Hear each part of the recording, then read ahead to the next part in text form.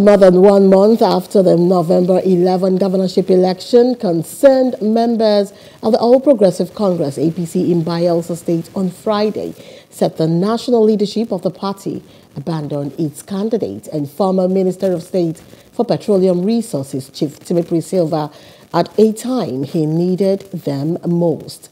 According to him, the Bayelsa State chapter of the APC has been used as a sacrificial lamb to satisfy some vested interest without any consideration for its teeming members and supporters who have worked assiduously and at great cost for its victory.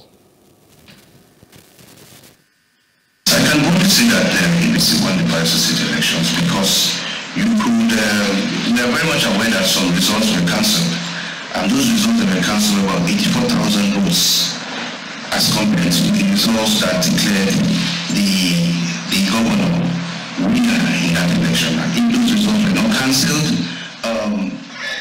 I don't think they will have won the elections. And that's one of the issues that were raised, the controversies surrounding the cancellation of those results. And I think that's one of the challenges or one of the issues that will be addressed appropriately. Yeah, like I said earlier, no doubt there have been 1 or 2 persons that may have had their own personal issues. They may have been some contributory factors to the issues that are surrounding the elections. They may also not have been, but that's one of the reasons why we came to see the National Working Committee to ensure that they look critically into all these issues and see how we can have a united front going forward.